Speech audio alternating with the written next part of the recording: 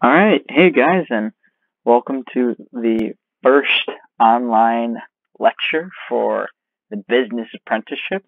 And today we're going to be talking about productivity.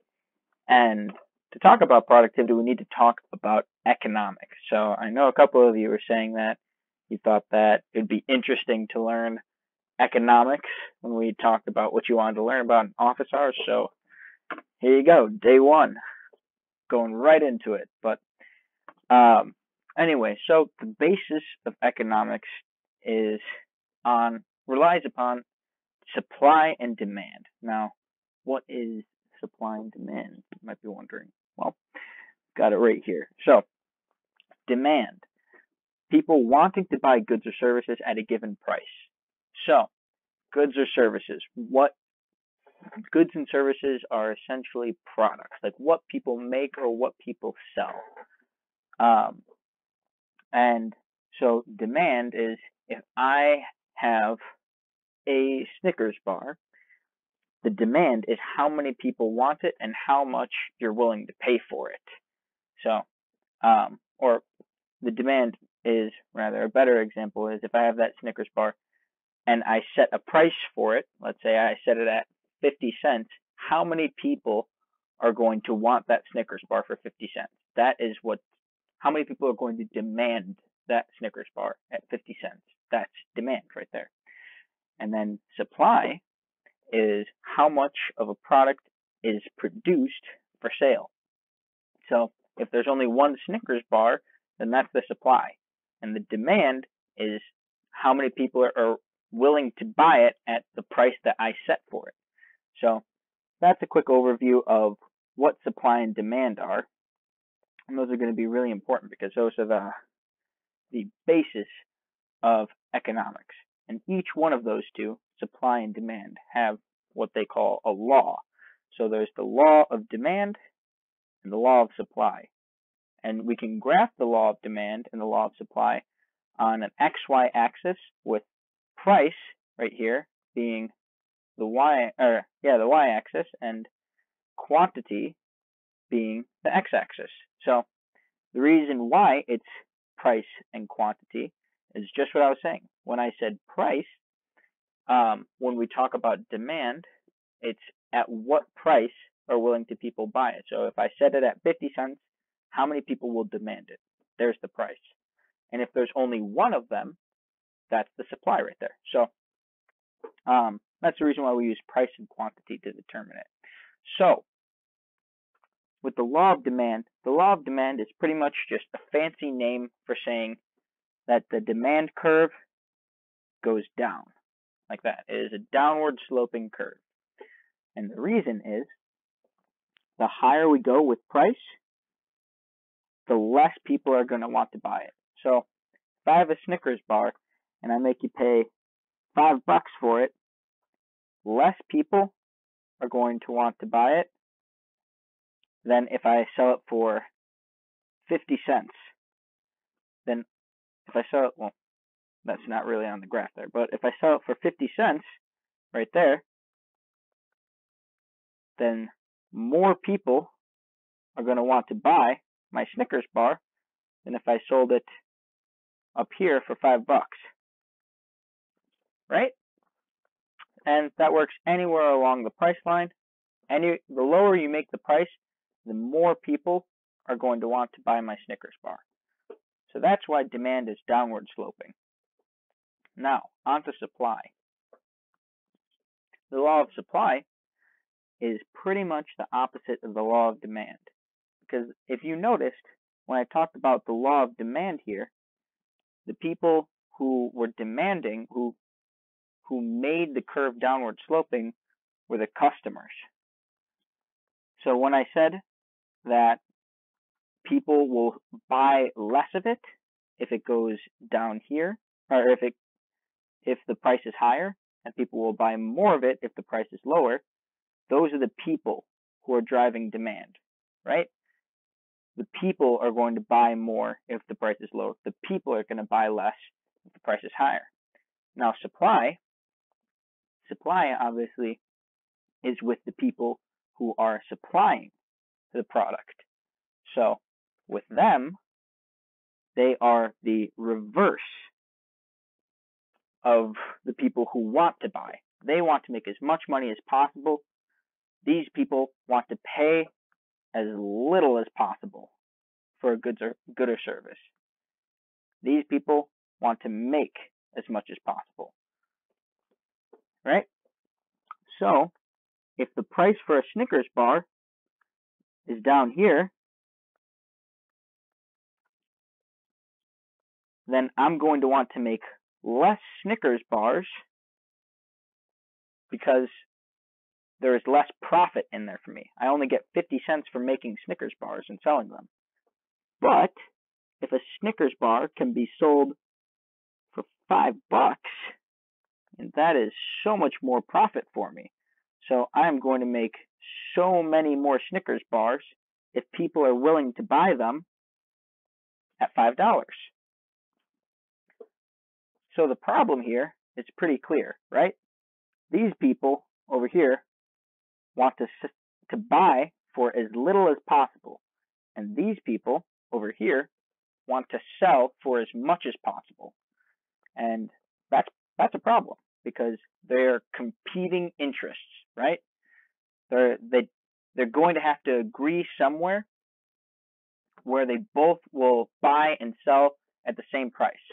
And that's where we get the supply and demand curves intersecting. So what we can do with both of our graphs here is we can put the supply curve and the demand curve together. So here's the demand curve, of course, and over here is the supply curve. And where they meet, that spot in the middle, that is called market equilibrium.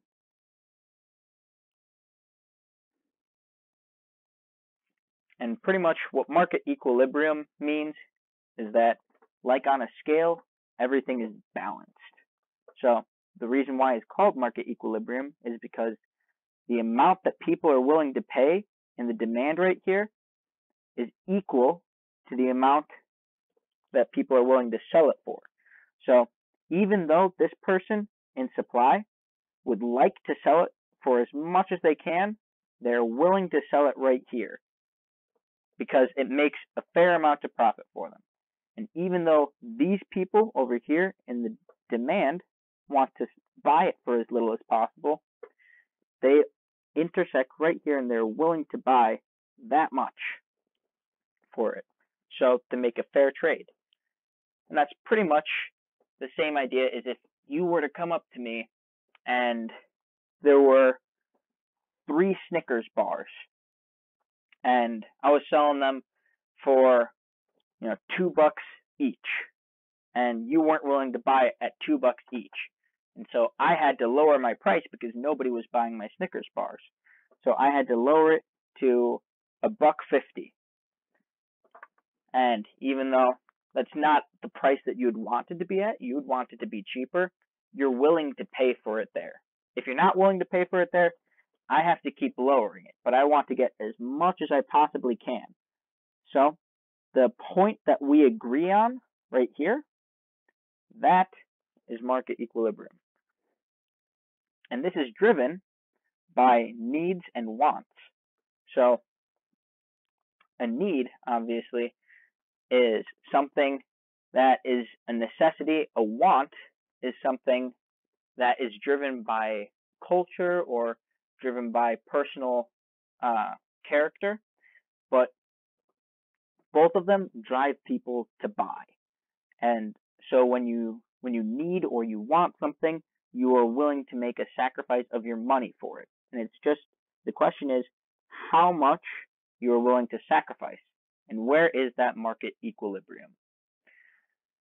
All right, so that is the basis for productivity. And now we're going to show you how economics here plays into productivity on a governmental scale. So when the market is left alone, That is what we call efficiency. Because when people are buying and selling at the same price that they can agree on, that's good. But when people try and start to mess with the market, we get inefficiency. So we'll call this section market controls. All right. So let me make a new graph here. All right. Whoops. There's your demand curve.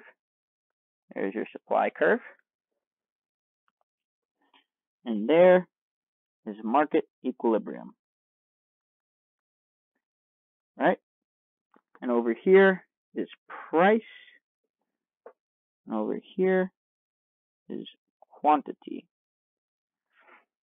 All right.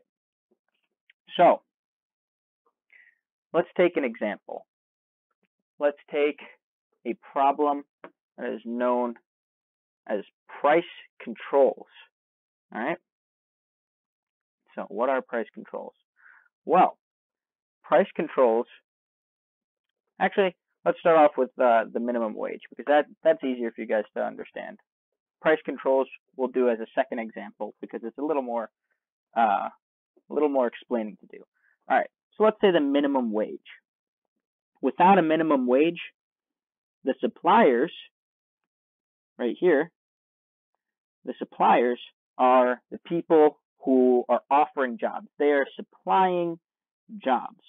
So if the suppliers are offering something, in this situation, it's jobs. The people who demand it down here are the workers.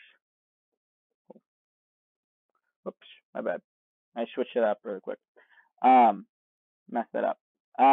So instead, the suppliers, the supply is labor.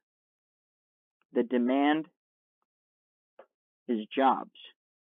There we go. All right. So the demand is people want jobs, right? People want workers to come and work at their store. So let's take, for example, McDonald's, right? Oh, that didn't come out of it exactly the way I want to. Let's take McDonald's. McDonald's is running a business, and they need people to run that business for them. If they only have, 3 workers, then they can only produce that amount. If they have 15 workers, they can produce far more. And how many workers they need is based on how well the McDonald's is doing, how much money they're making. So if they need more people and there's more demand for this McDonald's, they'll need more workers, right? So the more the McDonald's wants workers, they want people to take jobs. I should probably just label that. So the supply is labor, the demand is workers. That's probably a better way of phrasing it. Gotta think there's gonna be a lot of people confused. So office hours are gonna be fun. Make sure to go to office hours, everyone. Anyway, so the demand is workers. The McDonald's wants workers. The supply is labor. You are looking for a job, and you are offering your skills and your time to McDonald's. You want to make as much of a salary as possible. McDonald's wants to pay you as little as possible so that they can save money and make a profit. The point which you and McDonald's can agree on that you will take the job because you think that they are paying you well and fairly for the amount of time that you're putting in and the amount of effort that you have in your labor is equal to the amount that they are willing to pay you in the current market, because obviously labor is more or less valuable depending on how much people can afford it. So the McDonald's is going to agree with you on what they think is a fair price. Now, let's say with the minimum wage,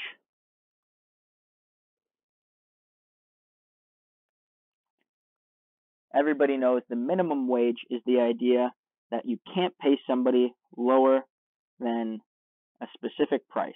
Let's say it's $15 an hour. The problem is, let me move this price really quick. Might as well move the quantity as well. So the problem is, if McDonald's was willing to pay you, let's say $11 an hour, that's below what the minimum wage is. So there's going to be problems there. But let's say at $11 an hour, they want to hire 8 people, right? Now, the minimum wage comes in, and let's make this, you know what, let's get funky. Let's make this like a weird flamey thing. All right, minimum wage comes in, right? And boom, they price it on up to $15 an hour. Now, nobody can be paid below $15 an hour. That's what I get for going funky. Now, it's kind of hard to see. Anyway, so nobody can get paid below $15 an hour. Now, if you can spot the problem here, now, if we cut all of this out, anything below that bar, what happens, these 2 points aren't intersecting. And if you remember, when they intersect, that means that the person demanding and the person supplying are in agreement.